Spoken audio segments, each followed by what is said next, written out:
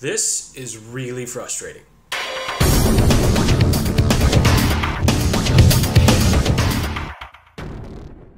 What's up guys, Jason here, aspiring entrepreneur, showing you everything I'm doing to build an online business from scratch. And in today's episode of Building an Online Business from Scratch, I'm gonna talk about the top 10 things you should know about ClickFunnels automated webinars. And so what I'm gonna be doing in this is just rapid fire going through 10 things that I've learned trying to set up an automated webinar inside of ClickFunnels. So this isn't gonna be a tutorial on how to set things up or how ClickFunnels works in general. These are just gonna be some little nitpicky things that I found that really you just won't know unless you've actually dived into the software, tried to run funnels and, tested automated webinar funnels, and then, lost some advertising dollars running traffic to pages that don't work. So to save you from that grueling feeling, here are the top 10 things that I think you should know about ClickFunnels automated webinars. They are all negative. This isn't me bashing ClickFunnels in any way. There's some great things ClickFunnels does.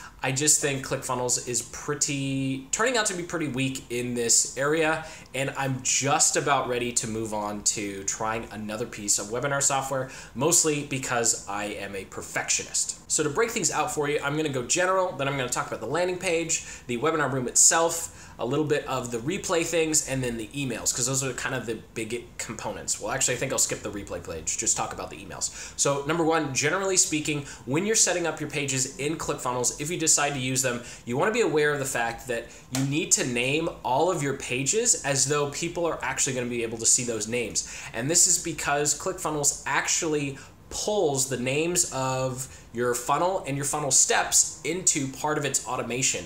And that's something that is included deep in the documentation, but it took me a long time to see that, which means I ran traffic when I had steps and pages named like Indoctrination Video 1 or like Webinar 1 or Webinar Replay Room 2.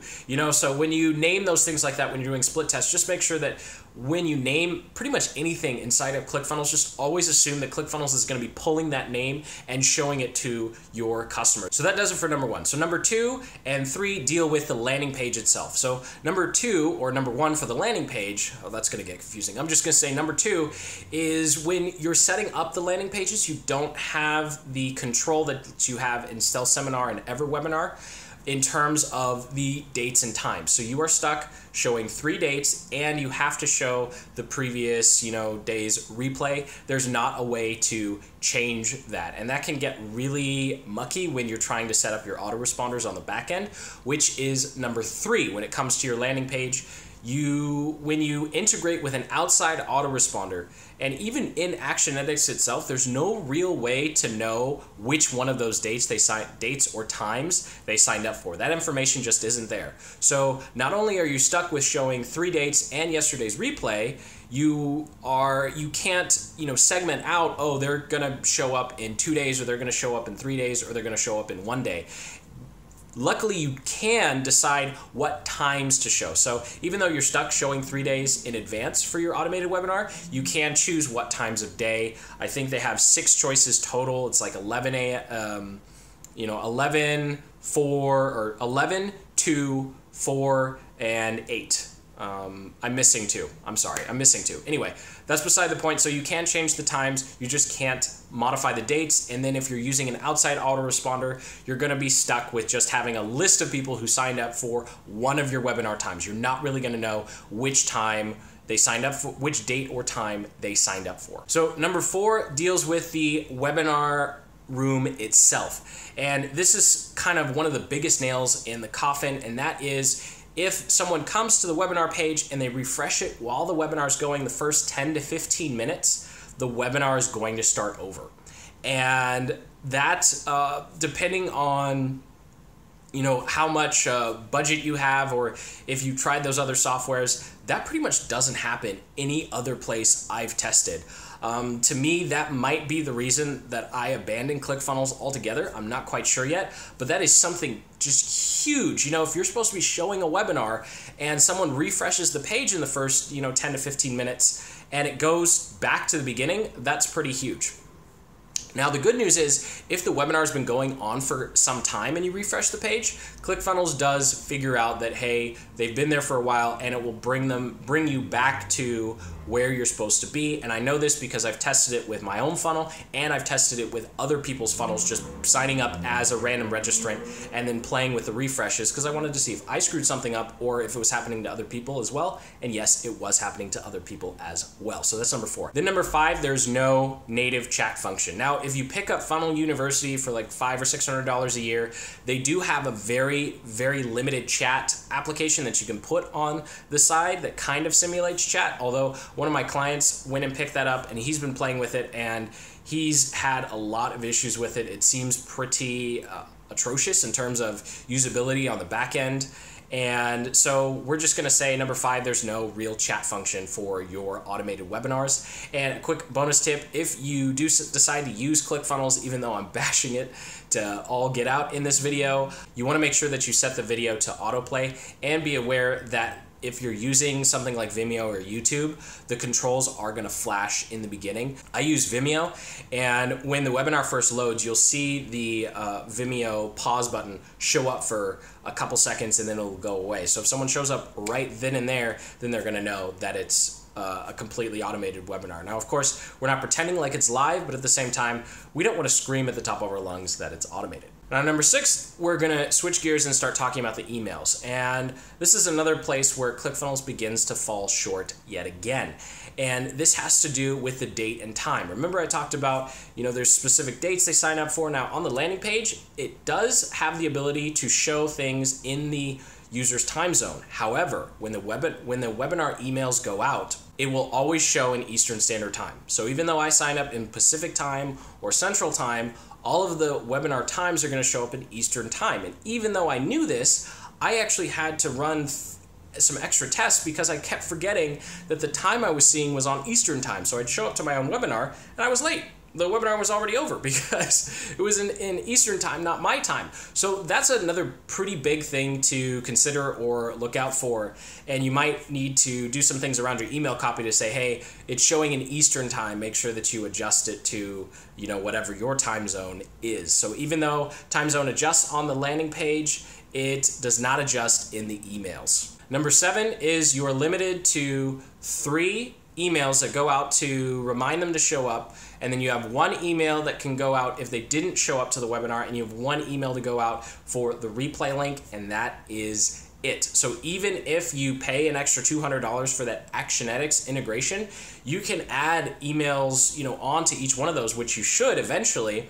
However, if you want to send extra emails that say, hey, show up to the webinar, or if you want to send extra emails that send to the replay link that actually integrates with the countdown timer, so the replay link will go away after the time that you said it would, then you're pretty much out of luck. Like, it's not going to happen. So in terms of links to the replays or your webinar itself, you're limited to 3 upfront for the first webinar. You're limited to 1 when you want them to go sign up again, and then you're limited to 1 with the replay. So that's number 7. Number 8, again with the emails, has to do with that email webinar link itself. So that link is set up by ClickFunnels so that when someone signs up, their date and their time, the link is going to take them to the webinar countdown page before the webinar.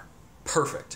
When it's time for the webinar, they click the link, it's going to redirect them to the webinar, actual webinar, automated webinar room. Perfect.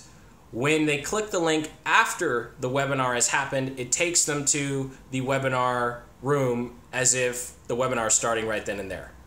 Not so great. So what does that mean practically? Practically, that means if I sign up for your webinar, I'm supposed to show up Tuesday, 8 o'clock. Okay, for whatever reason, my car broke down, I didn't make it home. So I get home at 11 or 12 o'clock at night. I'm like, man, I missed the webinar. I'm not seeing an email for a replay link. I really wanted to see your webinar. What happens if I just click on the webinar link anyway? See what happens. You click on that webinar link. Oh, that's weird. Why is the webinar starting? I thought the webinar was at 8. It's 11 o'clock at night. Why is the webinar going? Yeah, it's a silly story, but it illustrates that it's another step in the process that kind of screams at your prospects that I'm just forcing you to show up to watch a pre-recorded video at a specific set time, and it's 100% automated. I'm not even there. And unfortunately, the link works even weeks later. So if you have someone sign up and then they don't check their email for like a month, and then they come back and click on that link, as long as it's after their scheduled webinar time, it will take them to the webinar room, and they'll be able to watch the webinar pretty much whenever they feel like it. So not very cool. And number 9 deals with multiple signups. And this might just be something with Actionetics itself, but I just wanted to bring this up because I found that as I was testing, even though I would archive people in my Actionetics account, people being myself, because I was using the same email to test over and over again, I found that ClickFunnels started to have problems when you signed up multiple times with the same email. Now, of course, most people won't do this. However, when you're trying to retarget people and bring people back when they haven't gone to the webinar the first time, you say, hey, you missed it. You should go sign up again. Choose a different date and time. Well, all of a sudden, ClickFunnels isn't sending them that new information on that new date and new time because that person is being pulled from the system and saying, oh, they already went to a webinar. So that's definitely something you want to be aware of. I'm sure if I reached out to support, there'd be some little hack to figure it out or solve it, but it's just another step where you go, oh, it's like another thing to do. And so I'm on number 9. You can tell I'm getting a little tired because all of these things each one of these points has costed me at least 2 or 3 hours worth of, testing or a few $100s in ad spend just figuring out like, oh, that part doesn't work, right? And then number 10 is kind of a given after all of this, but I like to think of ClickFunnels as a Mac versus a PC. A lot of the other solutions out there are like PCs. If you're okay getting into the code, you're okay fixing things when you get malware, then that's great. But if you want something that's super streamlined, just does everything for you, then ClickFunnels really is the way to go. I mean, I've kind of been bashing it over the last 9. So number 10 is that it just doesn't play well with others. As you Mac users know, Mac is great when you have a Mac. You have your iPod, you have your iPhone, your iCloud, you're using the Apple Watch, everything works together seamlessly because that's what Apple does. It makes sure all of its products work together. Now, as soon as you want to go buy, your Samsung, your LG, then things kind of get a little wonky with the Mac. You're not quite sure if it's going to work or not. Case in point, the computer behind me, it doesn't work with my external LG drive. But my Windows computers works just fine, right? But ClickFunnels, like a Mac, takes away some of that flexibility, but in return gives you simplicity. So after all of those points, just think of it this way. If you're going to use ClickFunnels, it needs to be all in. You got to just use ClickFunnels all in and really not try and use anything else. If you want to use anything else, you want to be using your Thrive card or your SAM card, your ActiveCampaign, your MailChimp, your I'm running out of things to say. Get Response. Now, you want to use EverWebinar or Stealth Seminar instead, then ClickFunnels is not for you. So all of those points leading up to number 10, which is ClickFunnels just doesn't really seem to play nice with other solutions. I mean, they have Zapper, they do their best to integrate with other things, but just in terms of flexibility, you're really stuck inside that ecosystem, which means all of the previous 9 points that I talked about, you're really going to have to come to terms with and just accept, because trying to integrate ClickFunnels with other solutions is just going to compound. This list of 10 will turn into a list of 20 or 30 as soon as you start to do that. And that's just from my personal experience and some of my clients' experiences as well. Me recommending trying ClickFunnels and then, things not working with other pieces of software that they're already using. So thank you for watching. I hope you found this video informative and actionable. If you got some value out of it, go ahead and hit that like button and then subscribe to my YouTube channel for more business building tactics and strategies and marketing, software reviews just like this one. Again, over on my YouTube channel, I'm going from A to Z and everything in between to put together an online webinar sales funnel, which will eventually turn into a full-time consulting business. So I just wanted to, record this video for you guys to show some of what I've been doing and what I've been dealing with and why some of these videos have kind of slowed down. I know I had a comment the other day asking, hey, where are your stats on your ads and your, conversion rates and all that stuff? And that is coming, but I have to have a well-oiled machine first, and I want to share what that well-oiled machine looks like